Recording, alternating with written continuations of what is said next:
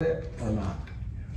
I can stand. Well, let's go. Let's go do it because we want everyone to hear what. But you're going to speak. I'll speak. She said she did not want to speak. It's quite unlike Barb. Yeah. When she was younger, she spoke a lot. Should I just let her stand? All right, Mr. City Attorney, I would love for you to read this proclamation at this point. This is a proclamation honoring the 100th birthday of Mrs. Dorothy Engstrand Blum. Whereas Dorothy Engstrand Blum was born on November 23rd, 1923, to Ruth Baring Engstrand and Harry Oscar Engstrand in Brooklyn, New York, and whereas Dorothy was 3.5 years old when Charles Lindbergh flew nonstop across the Atlantic. She was 7 years old when Lindbergh's son was kidnapped and remembers the fear that the public felt. She was afraid to go to sleep. In 1940, Dorothy graduated from Columbia High School in Maplewood, New Jersey with honors, lettering in 4 varsity sports: swimming, basketball, volleyball, and field hockey.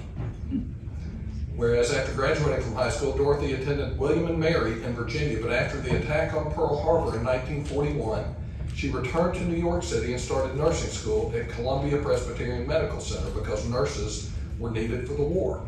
And whereas in 1945, World War II ended, and 1 year later, she received her Bachelor of Science and Registered Nurse degrees from Columbia Presbyterian Medical Center, and it was here that she met her husband, Dr. Gaston Eugene Blum, or Jeb, and on July 20th, 1946, Dorothy and Jeb were married at Madison Avenue Presbyterian Chapel in New York City. Whereas in 1957, the Blum family moved to Denver, and Dorothy was a school nurse for the Denver public school system while also raising 4 children. She was highly active in the PTA and the League of Women Voters. In 1984, Dorothy and Jeb moved back to Boston, where she was a nurse for the South Shore Medical Center. She was a champion for poor families and assisted them with raising their children. In 1991, after watching a documentary on Romania, she and Jeb traveled to the country volunteering to help handicapped children placed in orphanages. And in 1999, Dorothy and Jeb visited South Africa to learn about the Truth and Reconciliation Commission to apply this method to helping traumatized, abused children in Boston.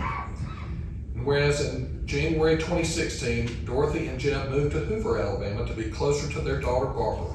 That same year, Jeb passed away. He and Dorothy were married for 69 years. Whereas Dorothy has 4 children, 10 grandchildren, and 17 great-grandchildren. Dorothy enjoyed a family reunion with 40 family members in Estes Park, Colorado in May of 2021. Whereas Dorothy turned 100 years old on November 23rd, 2023, she continues to believe in liberty, justice, and fairness to all. Now, therefore, we, Mayor Frank Brocato, and the City Council President, John B. Lida of Hoover, Alabama, and on behalf of the Hoover City Council, do hereby honor and celebrate the life of Mrs. Dorothy Engstrand Blum and wish her a very happy 100th birthday.